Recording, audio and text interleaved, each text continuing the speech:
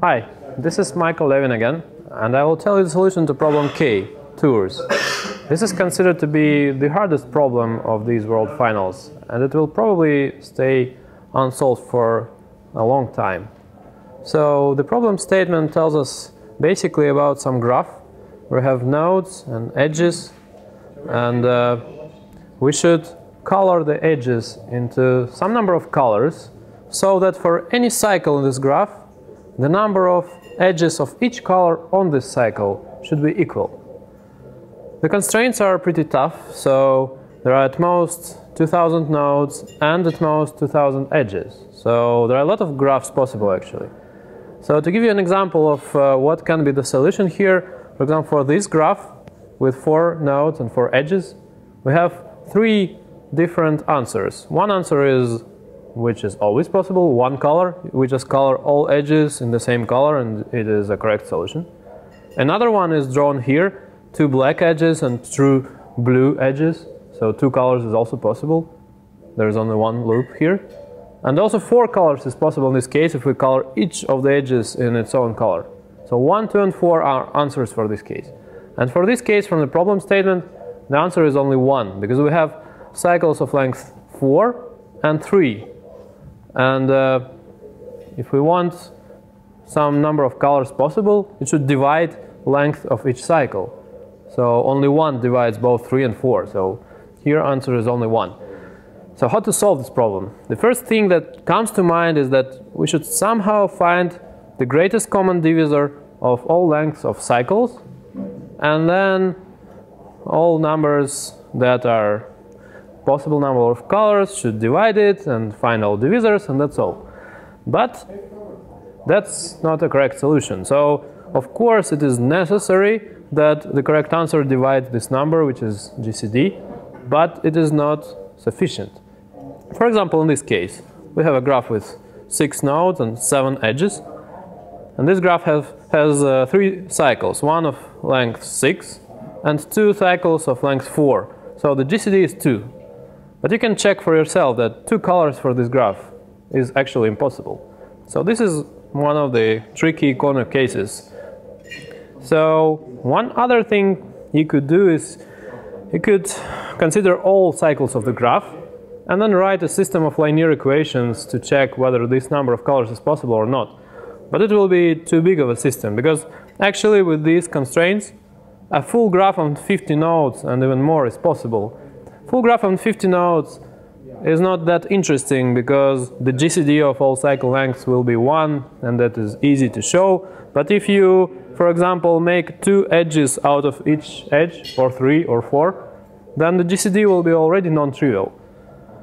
And the number of cycles in such a graph is around 2 to the power of 50, which is too much to consider in any solution. So, what is the intended solution?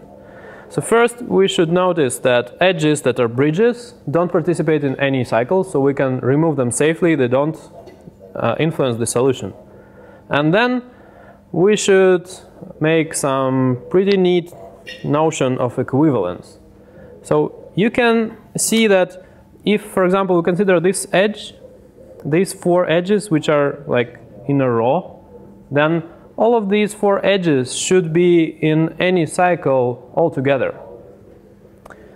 So this is like true about nodes with degree 2, but that's not all the cases where some edges must be in all cycles together. Actually, if we think about that, then we can find an equivalence class for each edge, such that all edges in the equivalence class must be in all cycles together. And how to find that? We just remove some of the edges. For example, we remove this edge, and then we find bridges, all the bridges in the remaining doubly connected component. So it was doubly connected, but after removing this bridge, it is already not doubly connected, and then there are some bridges.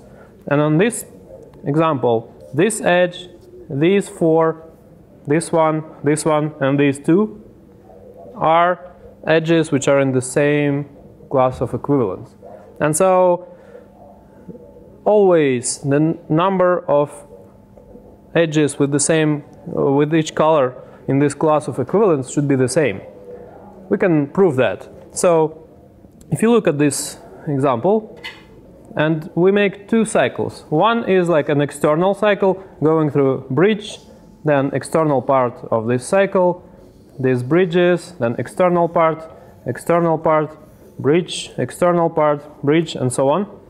This is one cycle. Another one would be to go edge, internal part of the cycle, bridge, internal part, bridge, internal part, and so on. So these are two cycles in this graph, and in both of them the number of edges of each color should be equal. But if we, so to say, subtract one cycle from another one, what is left is these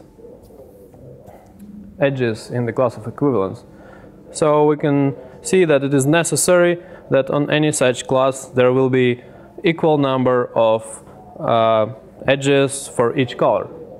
This is necessary, and it can be shown to be sufficient actually, because in any cycle it consists of a set of equivalence classes, basically because they have to be in the cycle altogether. And so the necessary and sufficient condition for the number of colors to be correct is that it divides all the sizes of all classes of equivalence that we can find this way. So basically what we need to do is to compute the greatest common divisor of all the sizes of equivalence classes, and then output all divisors of this number, and then we get the profit. Thanks.